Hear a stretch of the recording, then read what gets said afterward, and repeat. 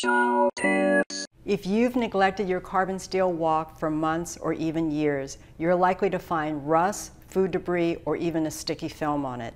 It's easy to clean it with my wok facial. Just heat the wok over high heat until a drop of water evaporates within a second or two. Then remove the wok from the heat. Pour 2 teaspoons of salt, a teaspoon of vegetable oil, and then use a paper towel pad to rub the mixture around the entire interior of the wok. Brush the salt mixture out, rinse the wok with hot water, and heat it until all the water has evaporated. It will rejuvenate your wok just like a facial does.